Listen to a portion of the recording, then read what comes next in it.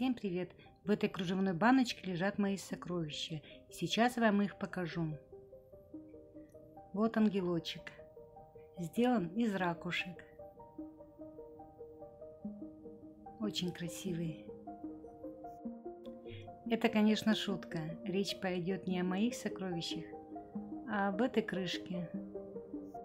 На крайнем видео очень внимательная Лилия заметила эту баночку. И вот ее вопрос. И сейчас я вам покажу и расскажу, как это делается. Покажу вам два варианта. Берем лак акриловый и наносим на поверхность миллиметра 2 толщиной, 2-3. И где-то, если местами нанесете больше, ничего страшного.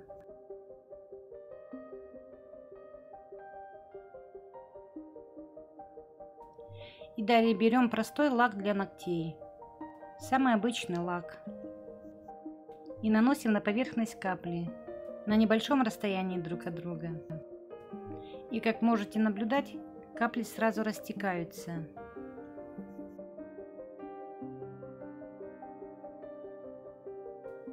Они растекаются, но между собой не соединяются.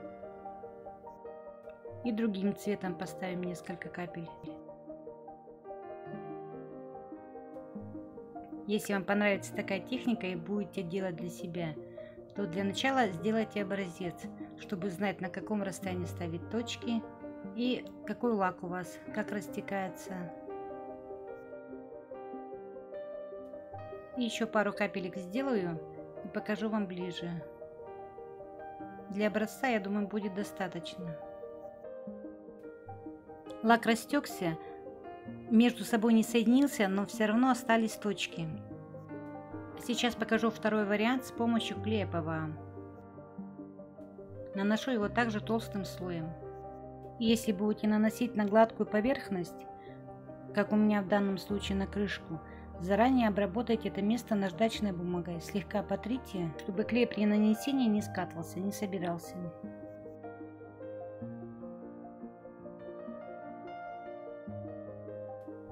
Я думаю, достаточно, и сейчас будем наносить также лак, также капельками.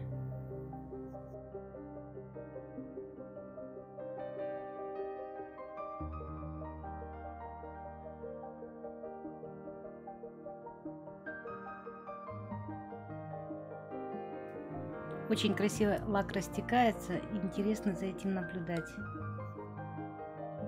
И если есть дети, внуки и ненужный лак, то также можно дать им порисовать таким образом. Я думаю, им это занятие понравится.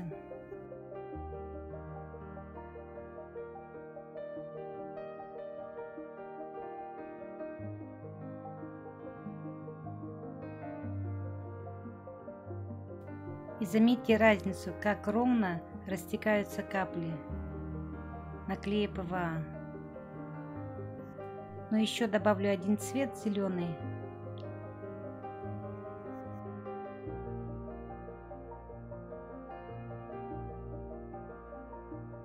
Этот лак с блесками, он уже не так растекается.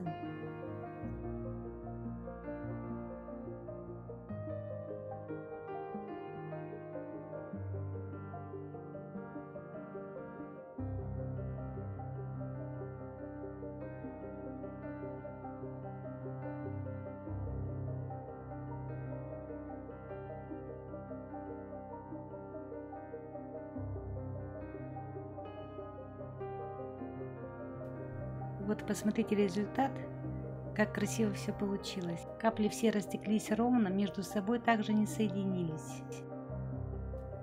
Вот первый вариант с лаком и второй вариант клей ПВА.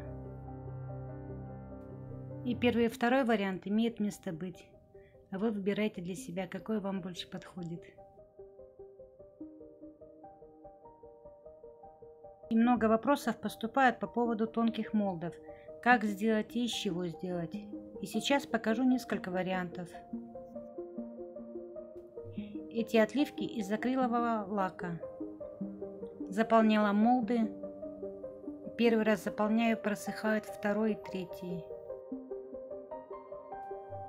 Этим отливкам месяц они лежали у меня в пакете и, как видите, склеились. Если хранить, то надо хранить их отдельно друг от друга. И те отливки, какие были без пакета, они просто-напросто у меня рассыпались. И если у вас остались отливки, излишки их, положить лучше в пакет, чтобы они не соприкасались друг с другом. И я сейчас их достала, если они полежат около часа, то они будут хрупкие и рассыпятся.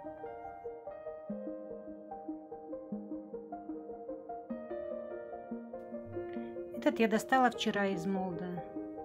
Он, как видите, мягкий. Этому месяц, и он уже не гнется.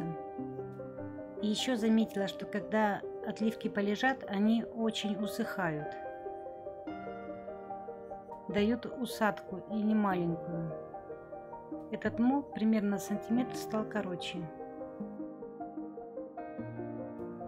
И был вопрос, можно ли делать из силиконового герметика. Сделать-то можно, но зачем? Как видите, я делала когда-то, тоже пробовала. Вот они лежат очень давно. И это просто резина. Она тянется. Но окрасить можно, но на все, я думаю, отвалится. Она просто резина, тягучая резина. И вот еще один вариант отливок. Мне он очень нравится.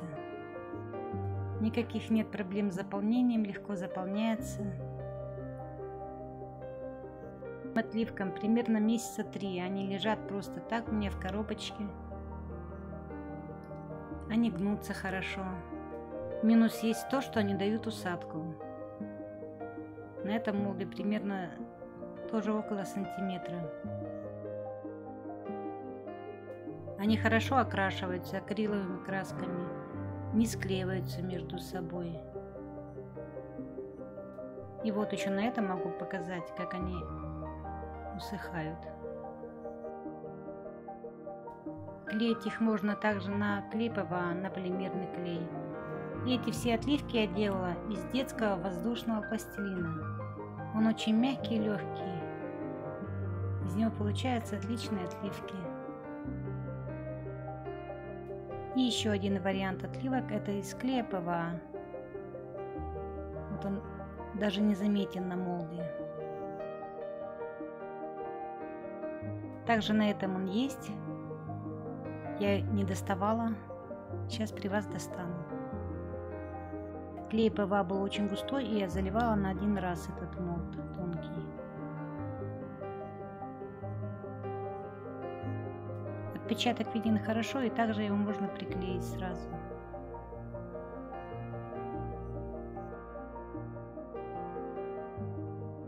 Этот молд поглубже, и я его заливала на 2 раза с промежуточной просушкой. Ничем не смазывала, и достается с трудом. Буду доставать аккуратно, чтобы не порвать.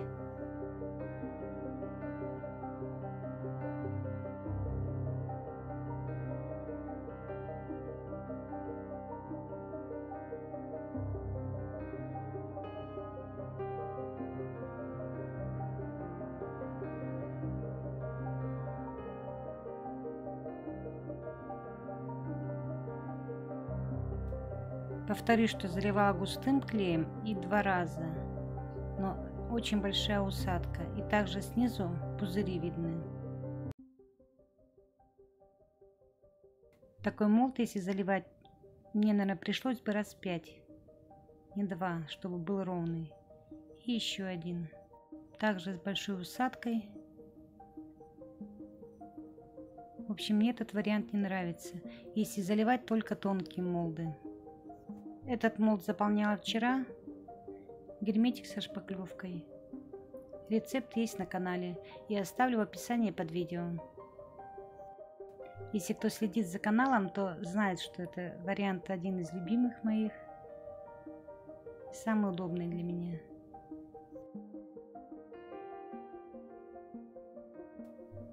И рамочка герметик со шпаклевкой.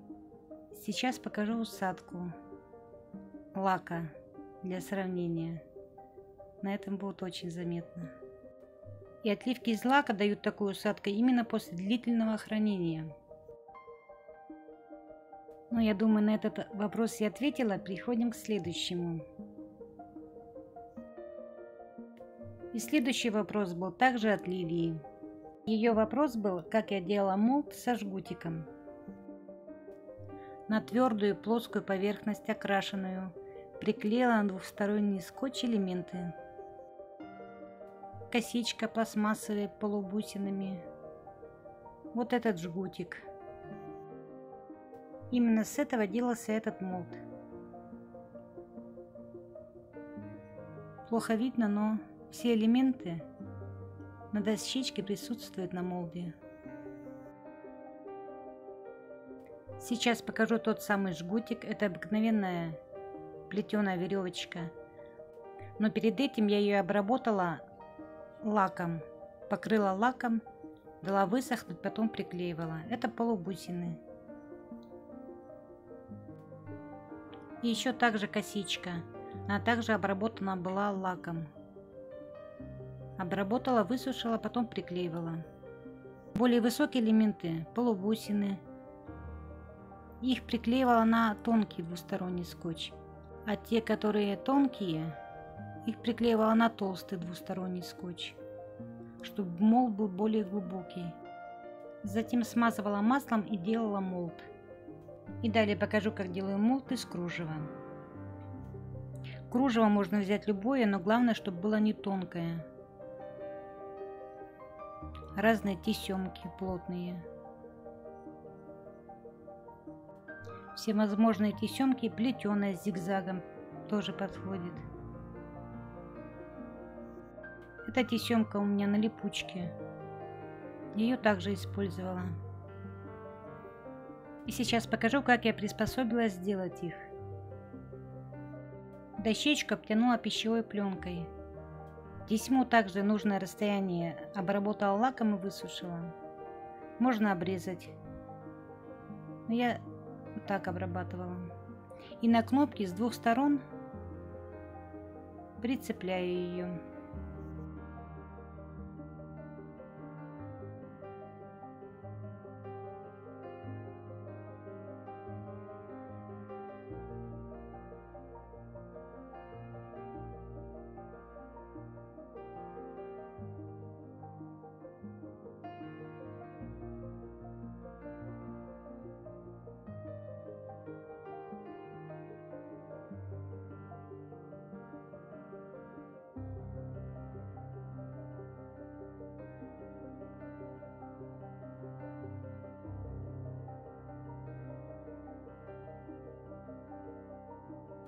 Делая между ними небольшие расстояния, чтобы в дальнейшем было с ними удобнее работать. Затем все смазываю маслом и делаю молд. Промазывая сверху силикон, накрывая, оставляю до полного высыхания. На этом молде отпечаток не виден, но я сейчас ставлю фотографию. Это у меня сохранилась фотография, когда делала этот молд. И как можно видеть, что все тесемки ровно расположены на молде. Это у меня был первый пробный вариант, я их заливала лаком. Это свежий. Залитые отливки были вчера, также шпаклевка с герметиком.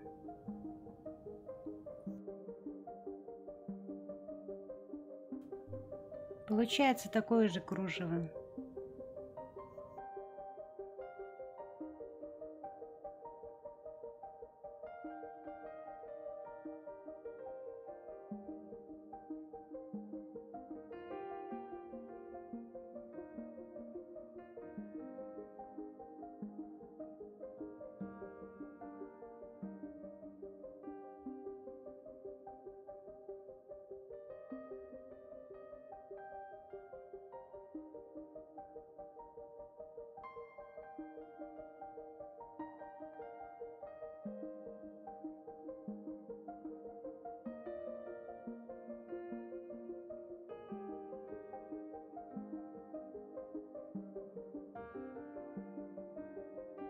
Тесемки получаются один в один. Можно также делать бабочки плотные. Цветы есть такие, веточки. С этого очень хорошо получится обработать заранее и можно делать молд. Но, конечно, с тонких тесемок, кружева тонкого, не получится. Я думаю, я подробно ответила на эти вопросы. И на канале есть видео, где я делала рамку из картона для книги. И по поводу книги было очень много вопросов. В следующем видео я покажу, как ее делать. А если вам видео понравилось и было полезным, ставьте лайк, пишите ваши комментарии и не забывайте подписаться на канал. Всем отличного настроения и до новых встреч. Всем пока!